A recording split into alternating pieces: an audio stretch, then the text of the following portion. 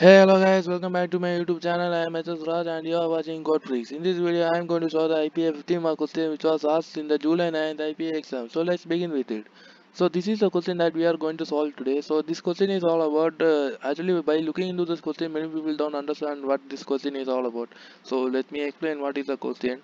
Okay, so firstly what this question is all about means firstly we will be buying two integer values. So first value is 12 and second value is 100. Okay, so between this 12 and 100 we will be finding what are all the numbers which are divisible by 3. Okay, so between this 12 and 100 what are all the numbers which are divisible by 3.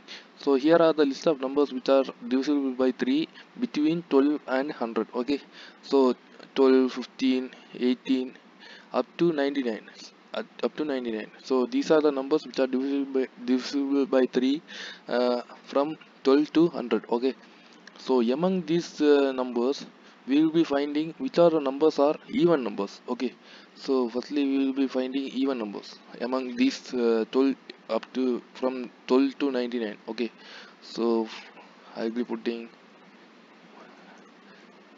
okay, so these are the numbers. Okay, so these are the numbers which are even numbers from 12 to 99. Okay, which are divisible by 3 as well as they are even numbers. Okay, so firstly what we want to calculate is, firstly we will be calculating the sum. Firstly we will be calculating the sum of these numbers. So the sum of the numbers we will be getting as 810. Okay, so after that we will be calculating the count. So let me calculate the count.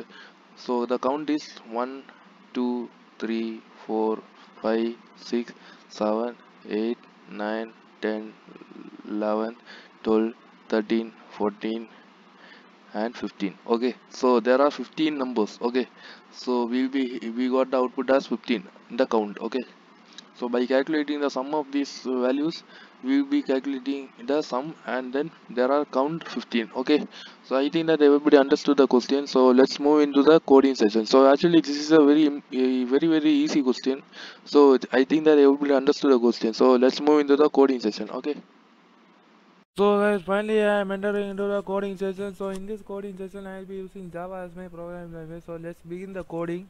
So public, I will be creating a new class called public class pp, and then I will be initializing a main method, and then after that I will be creating a scanner class.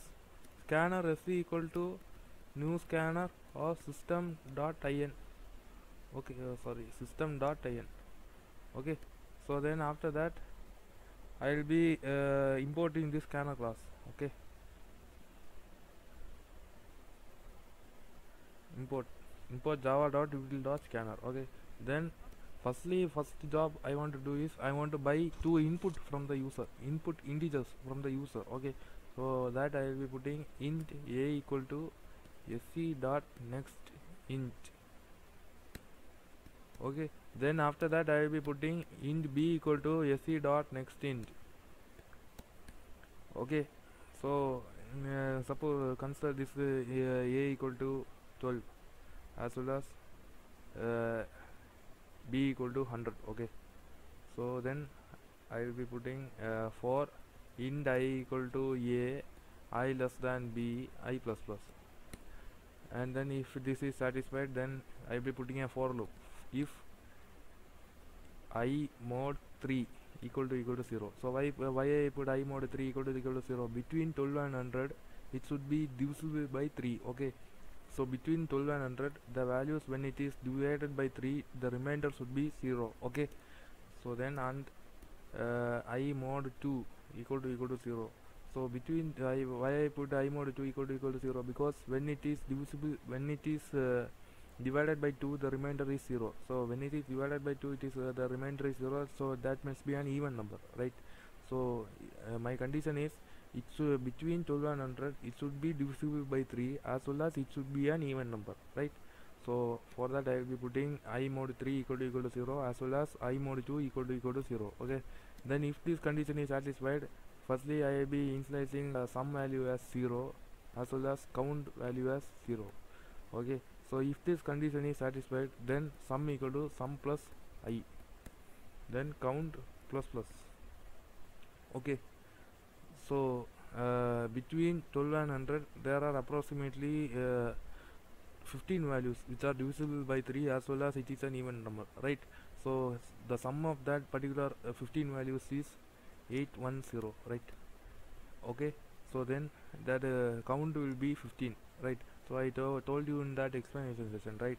So what is my logic is for int I equal to a, int I equal to 12, I less than b, b is 100. So int I equal to a, I less than 100, I plus plus.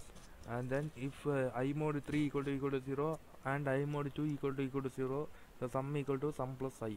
Okay, sum equal to sum plus I is 810. So when the loop is exited, then it will be coming out of the loop, and then I will be printing the output. Okay, sum double quotes, sum equals plus sum, system dot out dot println count equals count.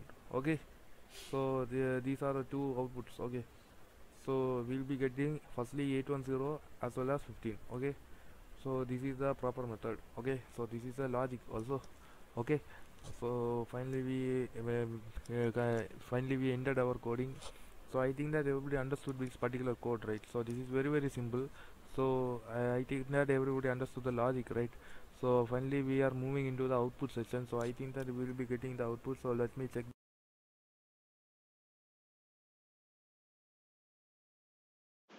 So guys, finally we are entering into the output session. So we are going to check whether the output is correct or not. So for that I will be putting Java C, Java C pp dot Java. Okay, we will be checking whether the output is correct or wrong. So Java pp.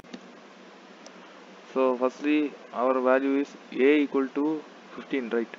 So it's 12. Okay, after that b equal to 100, right? Okay, so here we got the value as sum equal to 810 and count equal to 15, right?